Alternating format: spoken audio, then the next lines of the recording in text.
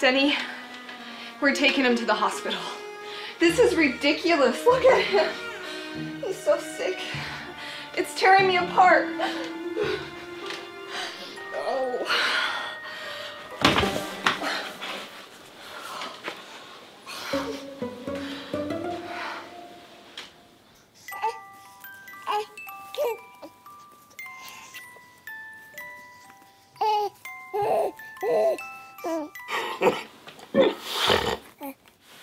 Forget it, Lorena. I can't afford an emergency room visit. That's like $300. Well, Connor's sick, but his fever's under 104. It's gonna be fine. We just need to give him a little whiskey to calm him down and help him go to sleep.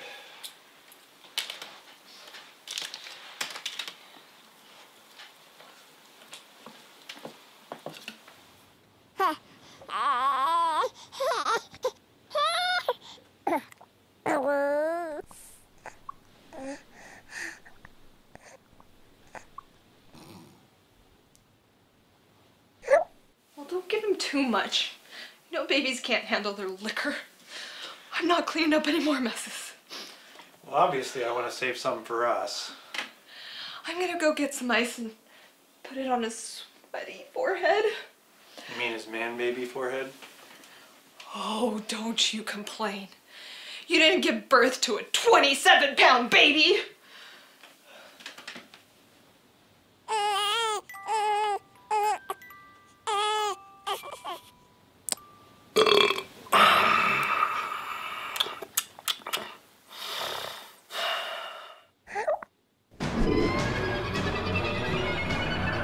Lorena, take a look at this.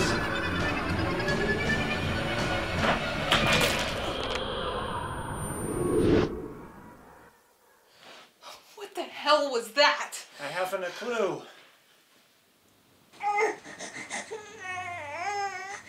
That was a Banshee, a fairy woman from the underworld whose wailing was a death omen. Someone in this house is going to die.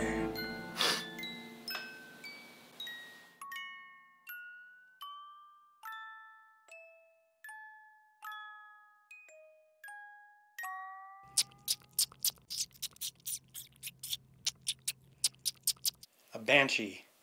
We should stay away from that. They've got to be nothing but trouble. Stay away? No one's gonna die in this family over my dead body. Don't fly off the cuff again. Last time you broke your leg. We gotta figure out a way to kill it. No one can kill it. They're stuck in the mists of time. Actually, you can kill a Banshee if you dip a long knife or a sword in the manure of a jet black horse. Because only a horse the color of night can catch a Banshee. At least before cars, airplanes, things like that came about.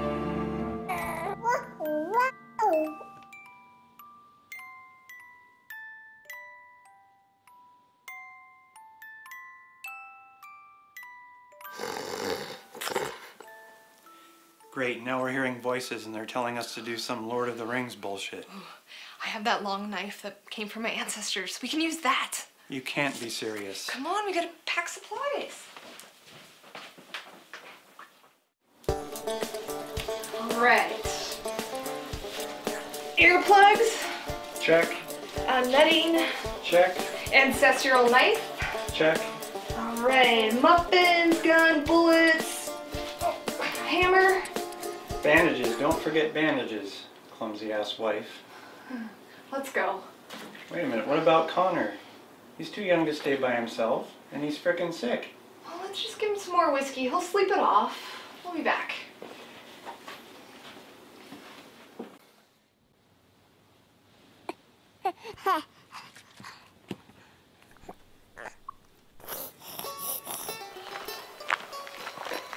Would you put that thing away till we find something to stick it in? I'm not offering up my belly when you trip over yourself. We're in the middle of the woods. How hard can it be to find a mess that a black horse left? Most of them are black, right? I don't think so. Brown ones come to mind first, then white ones, and ones with spots come a distant third, I think. Anyway, if we don't see one relieving itself, how are we going to know what color the horse was? I say we stab as many piles as possible. There's one right now. Let's give it a poke. All right.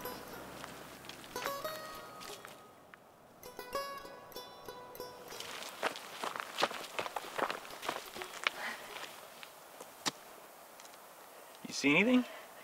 I think the sword is vibrating. Turning an elvish white color. I think you've got the shakes. Better stab it again. Look, there's another pile. That should do it. All right, let's unravel the net and set the trap. What makes you think banshees pass by here anyway? It's close to our house, and it knows it has to get through us to get to Connor. Unless it goes directly to Connor while we're out here.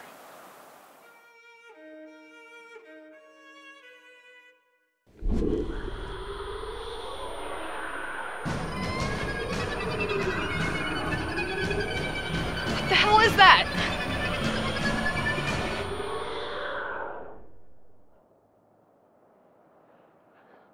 Hurry! It's coming back soon. What? Hurry!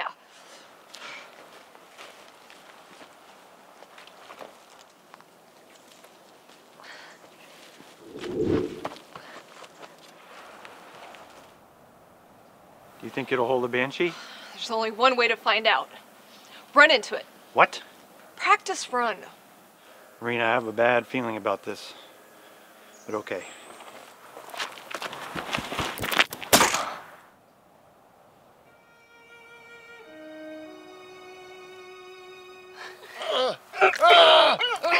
Oh, I'm so sorry. I'm such a klutz.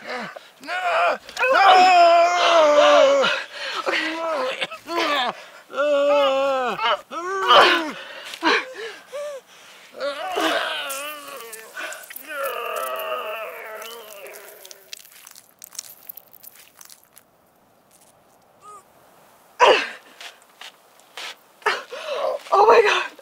I'm so sorry. Disappearing now. Denny, I'm sorry. Don't go. No!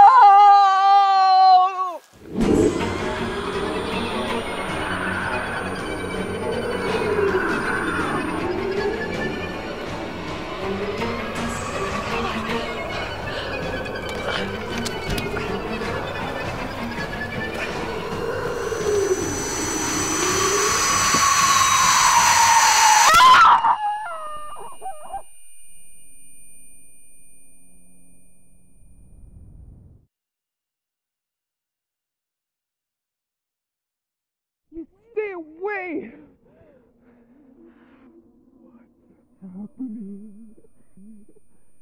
You little jerk. Come on, honey, come on. Come on. Bring it. Come on. Put the knife down. Put the knife down.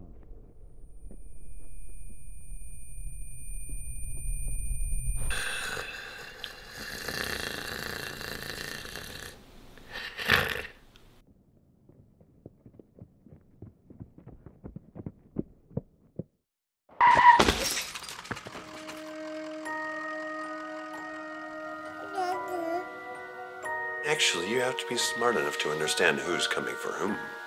Now my mom's a banshee. And I'm gonna have a better life if someone finds me.